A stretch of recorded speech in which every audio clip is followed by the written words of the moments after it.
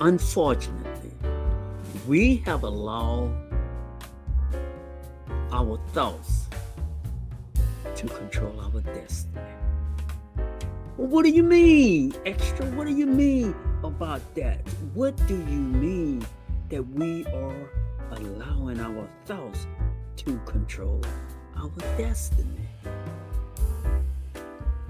You see, some of us, we get in the habit to think that because we think of a thought, then we have to act on that thought, especially if that thought is permeating in your head over and over and over again.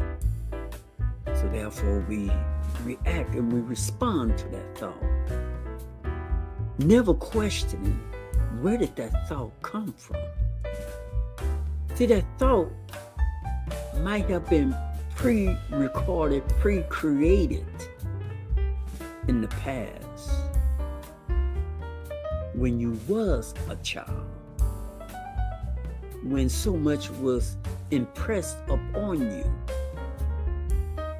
But you're no longer that kid anymore. You are no longer that little girl anymore. It's now on you. It's now on me. It's now on us as adults. Not to be controlled simply by what we are thinking. Check that thought. Check it like you would check everything else. Check it like when you bring your car to get service. They have all those check marks. Check air pressure, check the oil change, check the windshield wipe, check your thoughts. Check it. Find out where that thought coming from before you implement the act. Become the observer of your life. Don't just allow your life to happen. You are the conductor. Conduct your life with a beautiful melody.